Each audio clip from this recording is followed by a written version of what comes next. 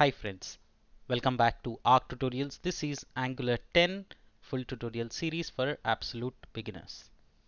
In today's episode, we are going to learn about router outlet. What is router outlet? Why is it important? Why is it extremely important in Angular applications to have a router outlet? What role does it play and what are the different variations of router outlet that we can use? We are going to learn all about it in today's episode. This is part 36 of the Angular 10 complete tutorial playlist. I have planned around 100 tutorials for you in this series. The previous videos links are in the description box below. As we do in every episode, I'll make some notes which will help you in learning. So those notes can also be found in the GitHub link that I have uploaded there. So make sure that you check out the description box for all the details. Alright, so these are the topics that I have already covered in detail along with notes and clear explanation. Make sure that you check out if you really want to learn and master Angular 10. Also, if you have any doubts on any of these topics that I'm covering, please do let me know in the comment section. I will try and help you as much as I can. Thank you so much in advance, and let's get started with router outlet. So router outlet is a directive that's available from the router library where the router inserts the component data that gets matched based on the current browser's URL, right? So take a moment to read it and break it down. It's a big sentence. So router outlet is a built-in directive, right? It's available in Angular application framework. Now it's a route, right? So whenever we have routes that match exactly with the component, it will take the output of the component and insert it into the browser, right? Into the DOM basically. We can have multiple outlets in the Angular application, right? Which enables us to implement advanced routing scenarios. I will show you this also a little later. So the idea here is you should have at least one router outlet, right? One is mandatory, one is compulsory. You can have more than one, absolutely, but at least one, right? You can have more than one also. By default, the router outlet is defined in your app.component.html file, right? So that's all theoretical thing that you should know about router outlet, right? So let's jump into the code and maybe I'll explain you a little bit more there. So this is episode number 36. Yep. So here we are learning about router outlet.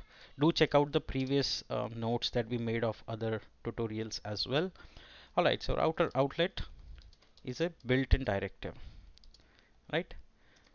Built-in directive, right? At least every Angular application should have at least one router outlet, right? By default,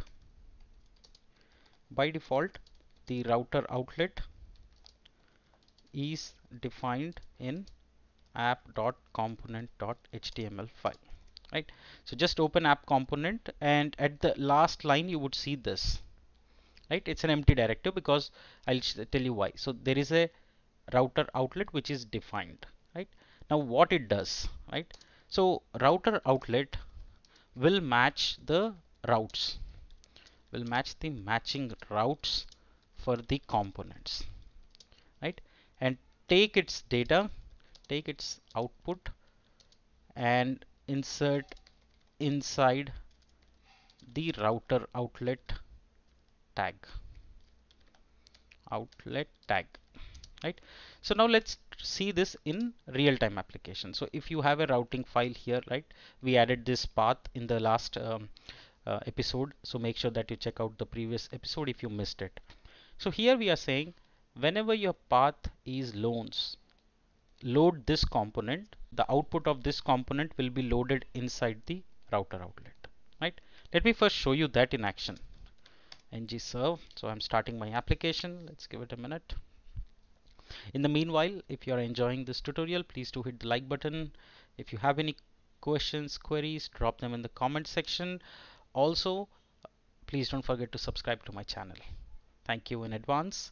So we are almost there. It's 93% done. So compiled successfully. Let's open our browser.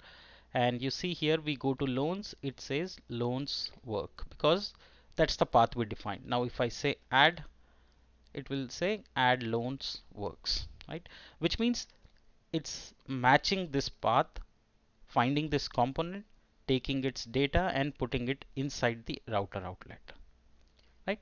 So let's see if I put a heading here, right? This is Angular application. So see, this will be common to all the views, right? Let's see here. This is Angular application. Now you go to loans. So this is still the same, right? Because that template is same. What changes is only this data, because this data is getting loaded inside router outlet, right?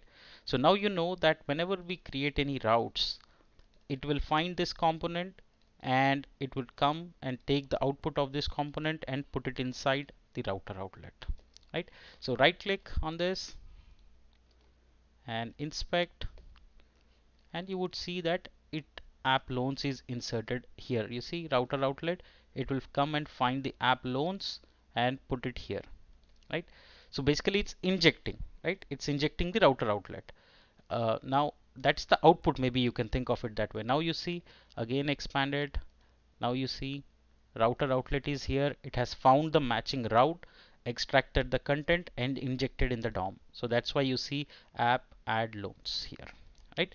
So that is what the matching does. Oh, not inside the router outlet tag, inside the DOM. Or it's a single page application, right? So I'll just say inside the page, right? All right, so that was about the router outlet. Now what happens when it doesn't match? So ideally that will go into a wildcard or something, right? So by default it will bring you to home page. That we'll see in the next coming episodes. For now, all you should know is there has to be one router outlet in the Angular application. Now what happens if you don't have it? Just delete it, right? Let's see what happens. Do you expect any output? No. So now you don't have anything. It is matching, but it doesn't have any outlet to display that output. So that's why you will not see anything. It's not an error. It's not an error, but you don't see the output. So put it back, refresh and go here. Now you'll see this back, right? So one last thing before router outlet, you can have multiple router outlets in application, right? So I told you that we need at least one. That's the keyword. See, I didn't say we can have only one. I said we should have at least one, right? Now you can have more than one, right? We can have more than one. Then one router outlet. Okay.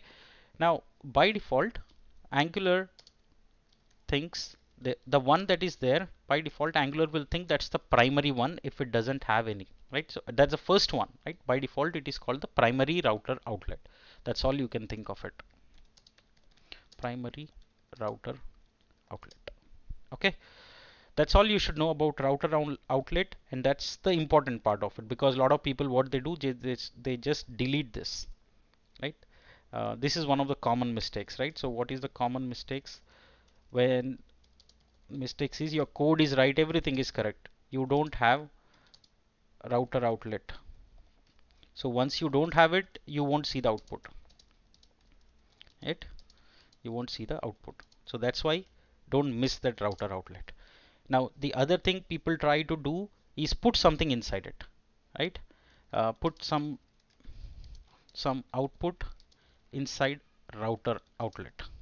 This is yet another common mistakes I have seen, which is, now see, if I put it here and I'll say this is router outlet, right? So what they do, this is correct. If you want to display it, let's say for example, this will be displayed for all the things, right? So never put it something inside router outlet, right? Instead what you do, if you want something, you can wrap it around, right? So always try and have this empty and instead squeeze it somewhere here with the if condition or something else like this, right? So this way you can better handle it. Just leave the router outlet as it is. Don't pollute it basically, right? So that's a good practice. Don't pollute router outlet. That's what I can tell you, right? It's not an error. It's not an error, right? So this is not an error, but I would say good practice, right? So avoid putting. So like I said, it's not an error. Best practice is to leave a router outlet empty. Okay, just leave it. It has to be there. It's there. It will do its job because that's how it will process the routes. You don't pollute it, right? Alright, so that being said, that's all I have to cover about router outlet today, because in the next episode I'll cover about using and implementing multiple router outlets, right? I told you we can have more than one router outlet. I'll cover that in the next episode, so stay tuned for that. If you like my work, if you like my tutorials, please do consider buying me a coffee at buymeacoffee.com/arctutorials. Thank you so much. Join me in the next episode where we will take this example, build multiple router outlets in our application. Thank you so much for joining. See you in the next episode.